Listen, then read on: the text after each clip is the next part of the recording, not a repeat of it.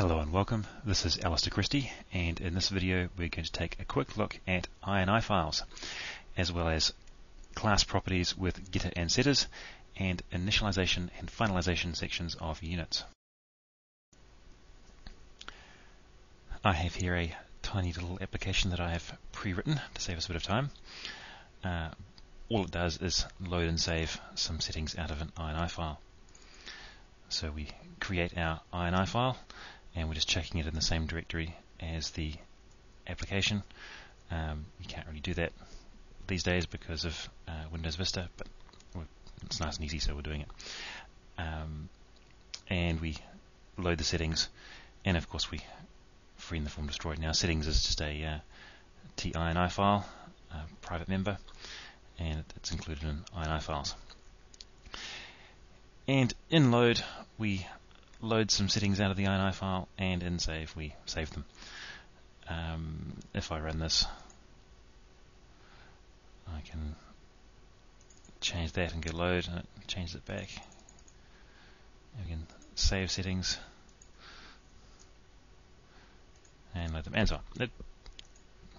Not exciting. Now there are plenty of things wrong with this application.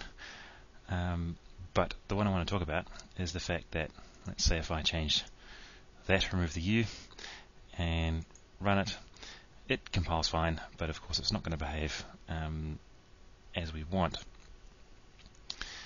So let's just undo that. Basically there's no sort of code completion or anything like that on these values. So what we're going to do is we're going to create a new class, which we're going to put some properties on, which load and save INI settings. So let's get file, new unit, and we're going to need to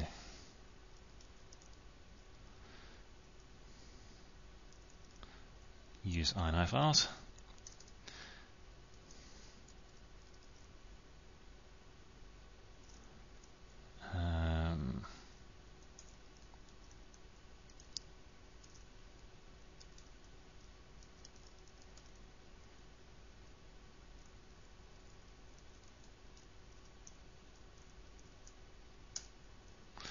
Okay, and there's our basic class definition. Now, what I'm going to do is I'm going to create a global variable called settings,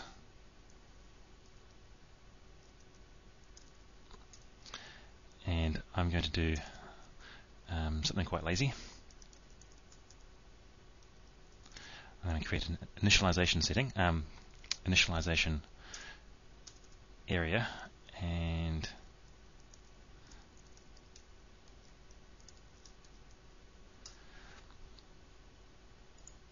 just a bit lazy.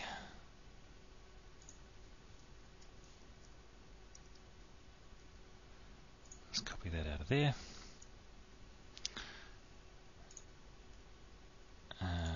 We need to find unit.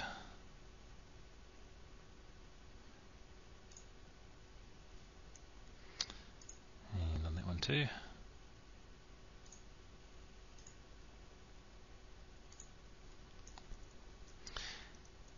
And also add a finalization section.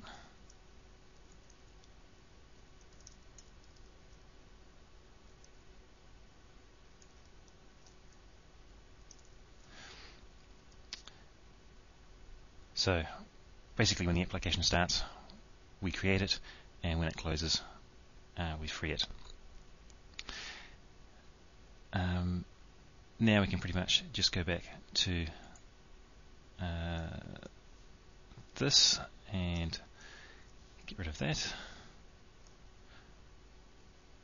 get rid of that, get rid of that, and go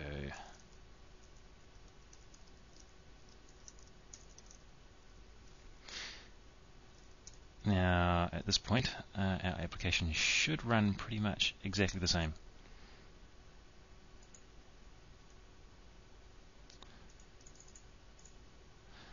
Okay.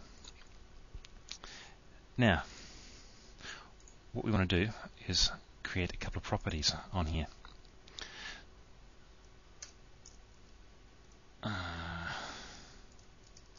Public property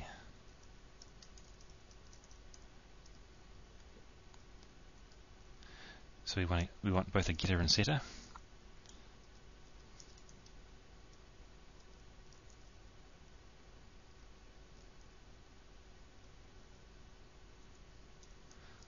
And oops, it needs to be type string. And I'll press Control-Shift-C and it will create those two for us.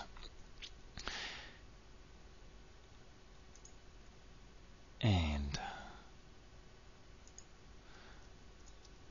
let's copy and paste that. Set, was it? Yep.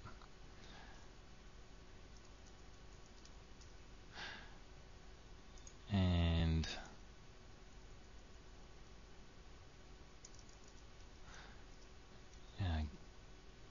getter.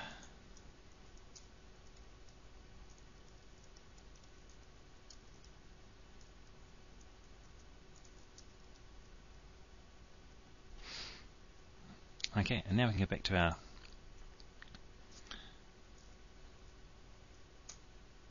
original form,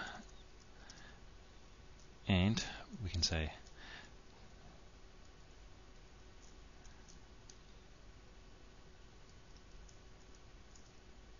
and let's go to there.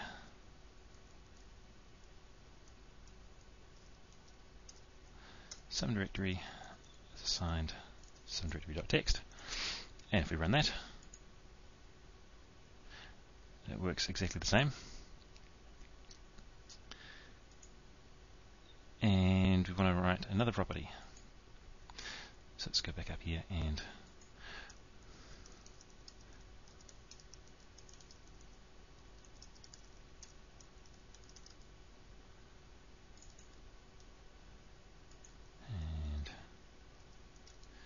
get some integer, set some integer, and Control-Shift-C, and that creates our getter and setter. And we do our little copy and paste.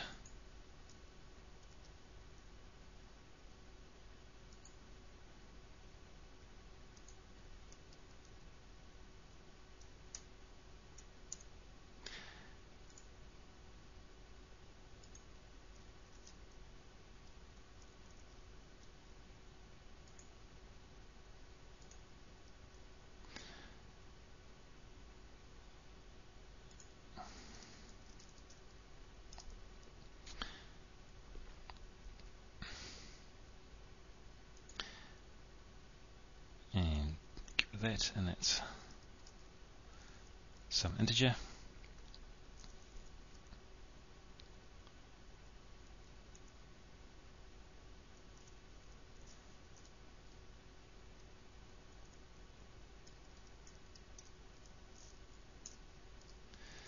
Assigned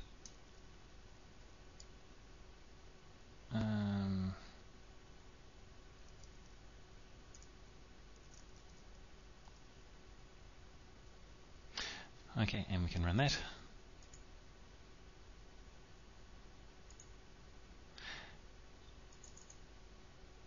Save, load, load not working. Load is working. What am I saying?